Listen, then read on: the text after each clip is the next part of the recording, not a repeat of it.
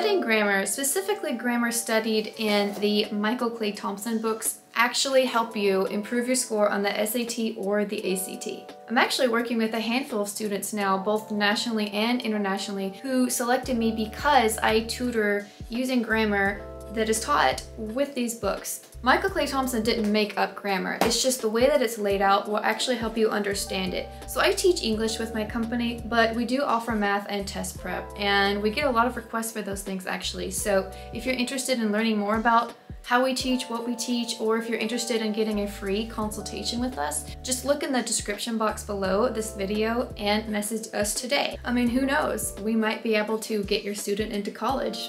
I'm just saying. So if you actually want to improve your score on the SAT or ACT, you can't expect to wing it. You might wing it once when you go in and take it the first time. Or better yet, you take a free test with an experienced tutor like myself or my husband. But once you have a baseline score, you can figure out the types of questions you're missing. If you're missing a lot of those grammar-related questions, you need to go back to basics. You cannot rely on winging it to get the result that you need. When I was in high school, I thought that simply taking the test again would increase my score, but I needed much more than just taking it again. I had to actually put the time in and study. Here's an example from my brand new test booklet. This is one of those double passages, and yes, you do have to read both of them, but let's check out number 27. These types of questions are very common on the SAT, and it says, as used in line 53, deploy most nearly means. Most people probably think of the word deploy when they think about soldiers. However, this passage is not talking about soldiers, so how is this word used? Don't just read the line that the word is used, but read a little bit before it and a little bit after it. The word deploy is a verb, but you have to think about how that verb is used. So what is the best answer? Utilize is the best and correct answer. When I'm tutoring with students, I will present a badly written sentence to them on purpose and ask them what's wrong with it. A lot of the times they'll say, I know something's not right about it, but I'm not sure how to fix it. In real life, you could make those corrections, but on the test, you only have 4 options to choose from. Here's an example from the ACT. This is the punctuation question. Should the underlined portion of question number 58 remain unchanged, or is the correct option listed? There are subtle yet important differences. Perhaps you know the answer by looking, but it's always wise to glance above the word and below the word so that you understand how the term is used in context. This is a comma usage question. So, which one is the answer? Comment below if you were correct, and I will congratulate you.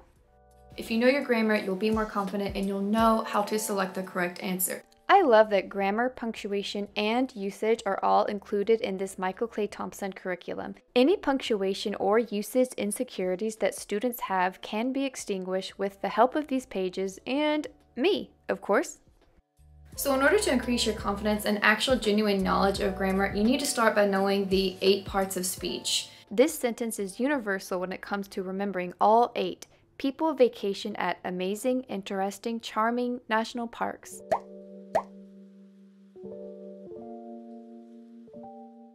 Look out for those 2 letter P's and letter A's.